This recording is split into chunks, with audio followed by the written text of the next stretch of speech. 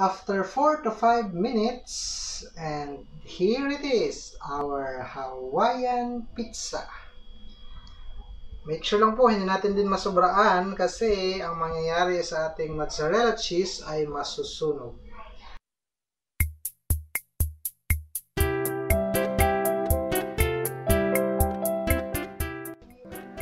Hi guys! Welcome to another vlog. At ngayon po, it will be a baking vlog na naman po. I-share ko na naman po sa inyo ang isa pong recipe, which is again, isa po sa mga paborito ng mga anakis ko. It's the Hawaiian pizza.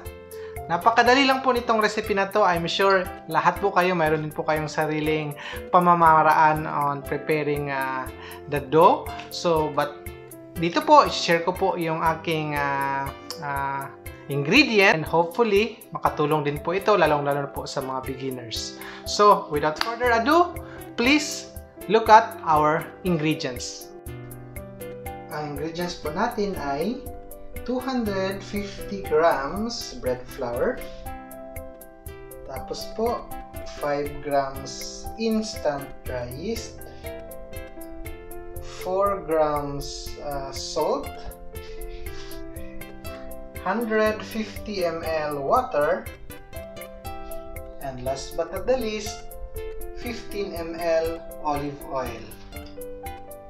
First, let's mix all the dry ingredients.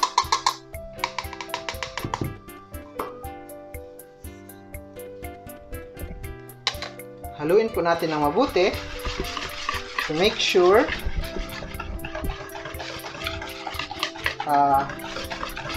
mahalo siya. Yun.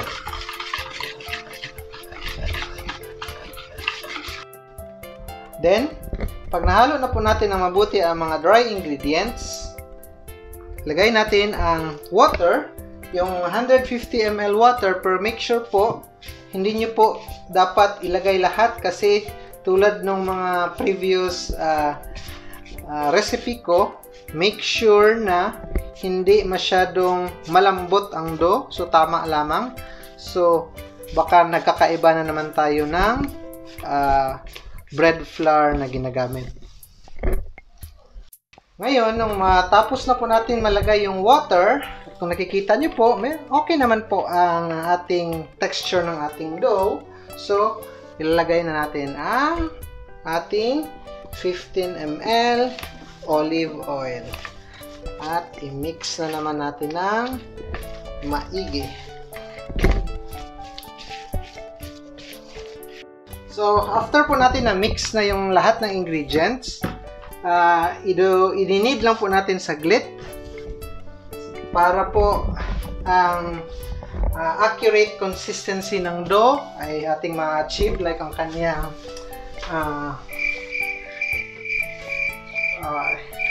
elasticity at flexibility niya is ating ma-achieve para maganda din ang kanyang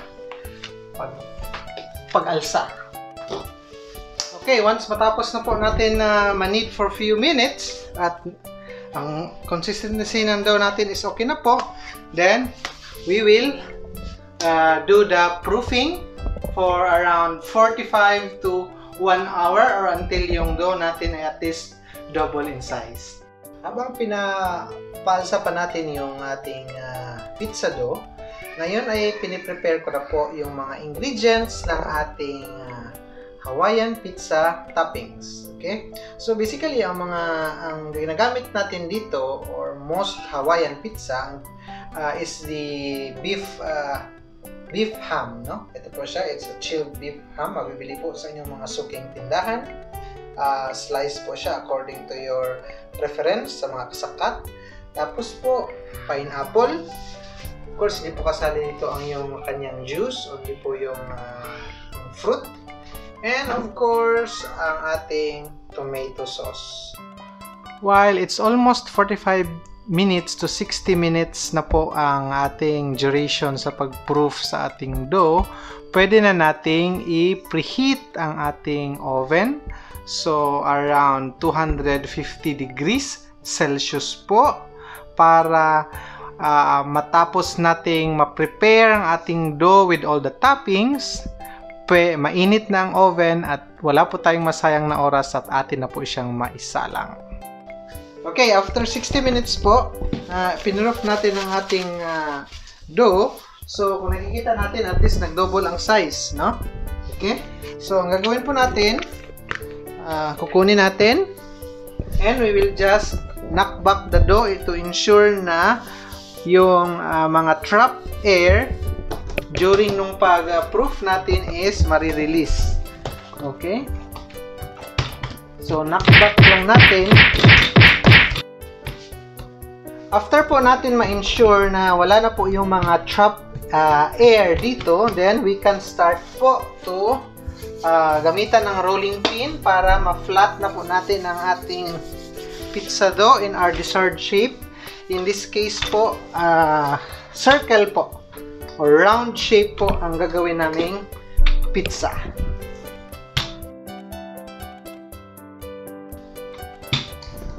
So ito po, after almost atin na siyang na-form sa ating desired shape, I'm sure yun pong mga professional natin na mga chef dyan, may mga flipping pa ng pizza dough or ano pang mga exhibition. But here po, hindi ko na po yun gagawin.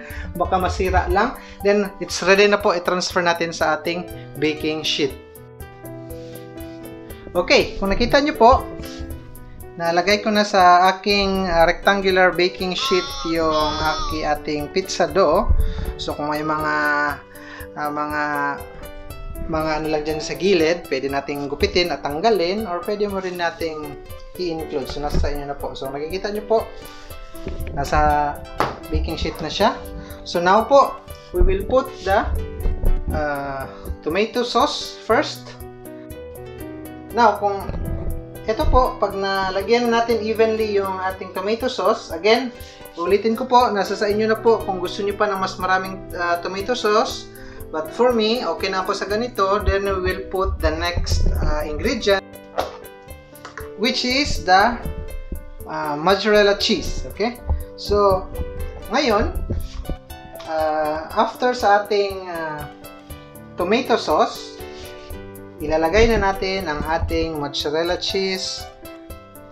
At again, it's your preference na naman kung gaano kadami ang ilagay ninyo. Since ito na may hindi business, then the more the better and the kids will enjoy it.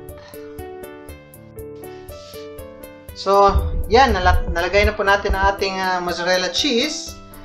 Next will be our beef ham. See? Beef ham. So, again, ang nakakatuwa nito is yung pag-arrange. Nasa sa inyo na po, paano nyo yan i-arrange. And also together with the pineapple. At see, after nyo malagay yung ham or yung beef ham, lagyan nyo naman ng pineapple. Yun. And by the way po, make sure naghugas kayo ng kamay before nyo ito hinawakan. But anyway, lulutuin pa naman natin, so still it's safe. Mamamatay pa rin ang bakterya. Then po, again, aking preference din to, nilalagyan ko ulit ng mozzarella cheese sa taas para maging cheesy talaga siya, which is gusto ng mga bata at ng mga isip bata. Okay? So now, ito po yun ang ating Hawaiian pizza. Ready na po nating i-bake. At ngayon po, pwede na nating isalang ang ating Hawaiian pizza. Okay? I-preheat na po natin ang oven.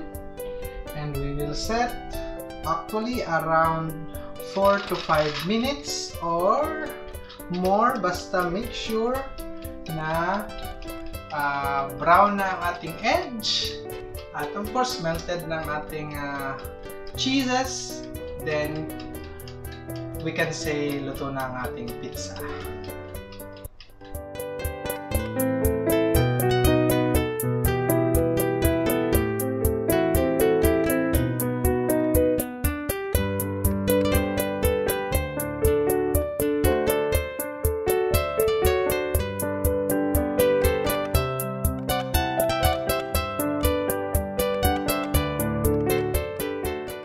after 4 to 5 minutes, and here it is, our Hawaiian pizza. Make sure lang po, hindi natin din masobraan kasi ang mangyayari sa ating mozzarella cheese ay masusunog. But again, it's your preference kung gusto mo sunog o hindi. But now, you can enjoy your homemade Hawaiian pizza.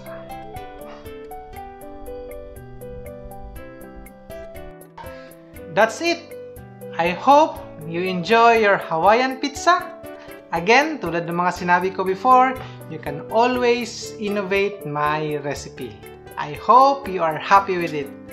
If you haven't subscribed it yet, don't forget to hit that button below. Bye!